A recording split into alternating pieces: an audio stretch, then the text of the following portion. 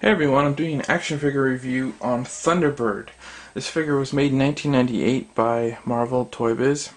He came in a set of X-Men action figures. I don't have the set. I actually bought this guy loose. I've seen him hover around the $15 to $19 range on eBay, and I got him for buy it now for $8, so I jumped on it. This figure is just over 5 inches tall, 6 if you count the eagle feathers on top. He's not one of the more famous X-Men, but he's one of my favorite ones. I really like this figure. It's kind of a little bit old school with the hip joints, as you can tell. They just move forward and back, but all around the paint quality on this figure I think is awesome. Maybe not the paint, but the design. Got the Thunderbird logo on his back and his chest. The headband, the hair. I just think he was a really well designed figure. He moves his joints. Got the knee joint, ankle joint. His wrists and hands don't move, but he does bend at the elbow.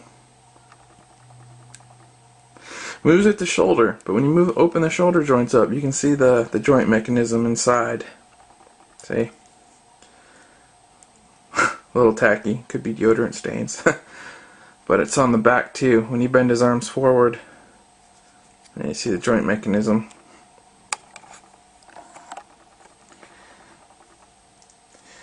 The designs on his arms here are plastic, and his boots, but they look pretty cool. I like this look. Got armbands. I don't think he came with any accessories or not. But paint wise, I like the way this guy's drawn up. You gotta pose him just right so that those shoulder joints don't show. That looks kinda cheesy a little bit.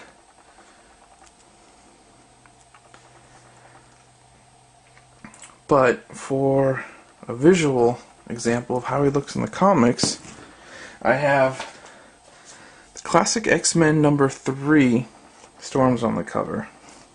And if you look inside, there's Thunderbird. And he looks pretty cool. I think he looks almost dead on. Try and hold that straight.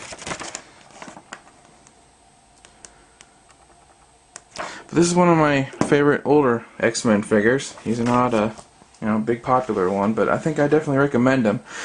If you pose him with your Marvel Legends set, you probably want to have him a little distant maybe, because standing this guy up next to a Legends character, he's going to be dwarfed a little bit. I recommend anyone getting this comic book. Here's a little spoiler on it though.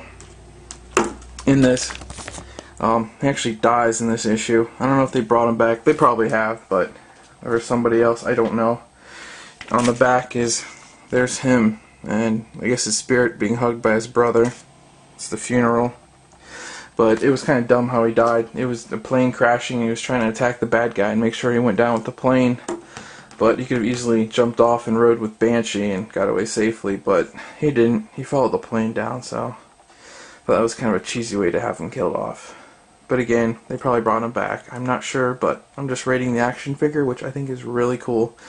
So if you're a fan of the X-Men, or the classic line from the old school a little bit, you definitely should get this guy. He looks pretty sweet. So, not a lot of Native American superheroes, and this guy's pretty cool. So, I hope you guys check out my other action figure reviews, and thanks for your time.